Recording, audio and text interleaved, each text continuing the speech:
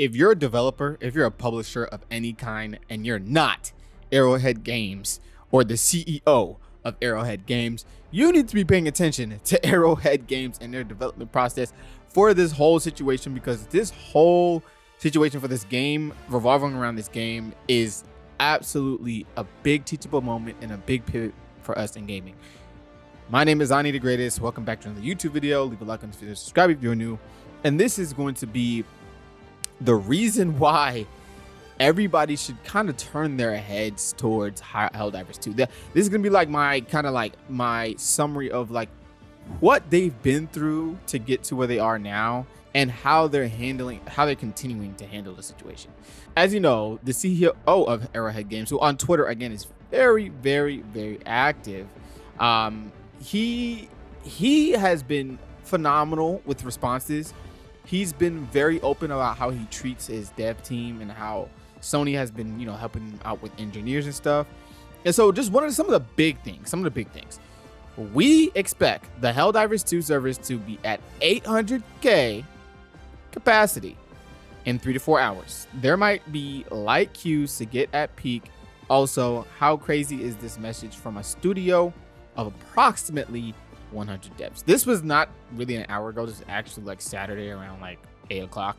I'm just covering it now, but they're literally scraping by and are still able to increase their servers tenfold. They started with like what, 100K or 200K, right, at launch. They've increased it to 800K capacity amidst all of what was going on with the 400K capacity and everybody was getting queued up.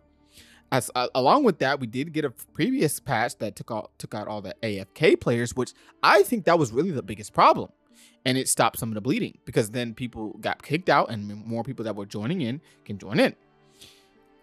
What they were afraid of was that even if they fixed that problem, that the servers weren't going to be able to still hold capacity, because then more people will jump on because the servers are working properly, and then it will cause another problem, yada, yada, yada. It would still be like a rinse and repeat. But them increasing the servers 10 times more actually helps them, because now they have room or leg room to be like, okay, even if it does go over, we still have room to cover. And so getting into that was just like the tidbit of that.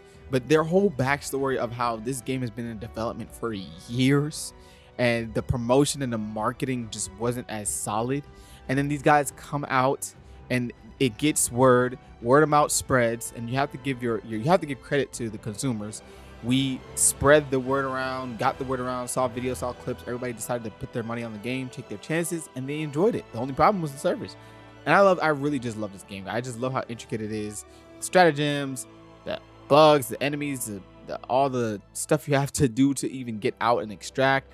The long mission times don't scare me at all. A 40-minute mission, I don't know. It just doesn't even seem like a 40-minute mission to me, especially when you're playing with friends.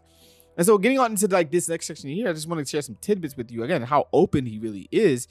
He says it's actually just optimizations at this point. We have some great support from top Sony back-end engineers. Also, the rest of the team is working on some really cool stuff. So now we have a little section here where he's actually teasing more content that's coming, because we forget this game may be small, but they have free content coming, so it can gradually get bigger. And so with that being said, he's literally, hey, he's so open, guys. Like, you can just go follow him on Twitter, like, and you see his handle right there. Like, he really is interacting with the community. He truly cares about the gaming industry and truly cares about his game.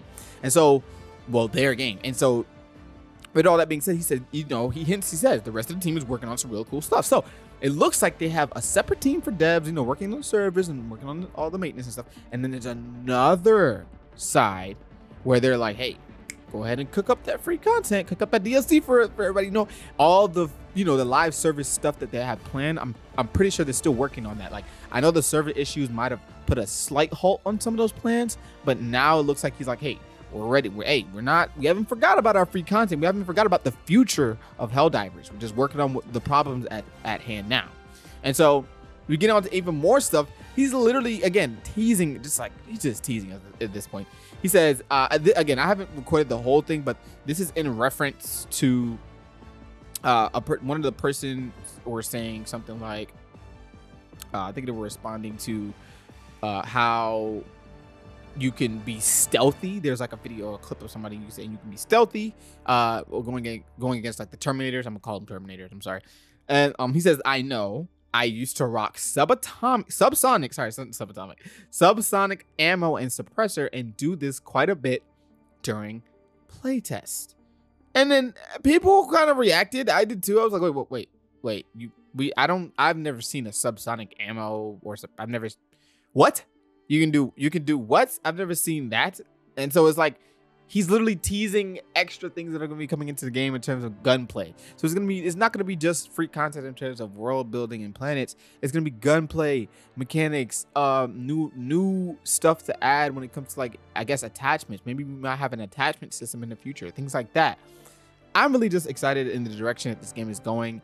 I just wanted to share that these guys have been through a lot of work and that this success was inevitable. That's what really this is.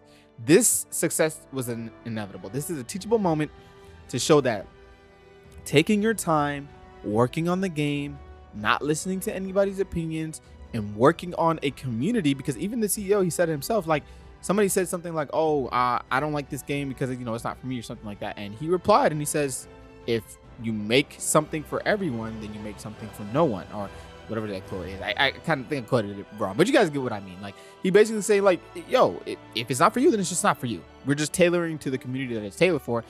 The success it's getting is just based on the community that we're tailoring to. And so they're really showing that, hey, taking your time, really not trying to get a cash grab. I mean, they got microtransactions, but it's really small and you can get most of it. I barely bought anything. I've just been playing the game and I just been like just grabbing my requisitions and the stuff that they give you and try to level up my strategy and stuff. It really is too interactive for you to really focus on cosmetics, even if you are into it. So that is all for my little take on Helldivers 2 and their little journey. I appreciate the support of my videos, guys. Thank you guys for liking my videos and all this. If you guys want to see some raw gameplay, like just of me playing Helldivers, let me know. Like, let me know if you want to see me just chatting up my friends. You know, I'm always playing with friends and all that good stuff. Vibes is pretty funny and all that good stuff. So let me know if you want to see some raw gameplay, all that good stuff. Leave a like on this video, subscribe if you are new, and get on some more Helldivers 2 content. Peace.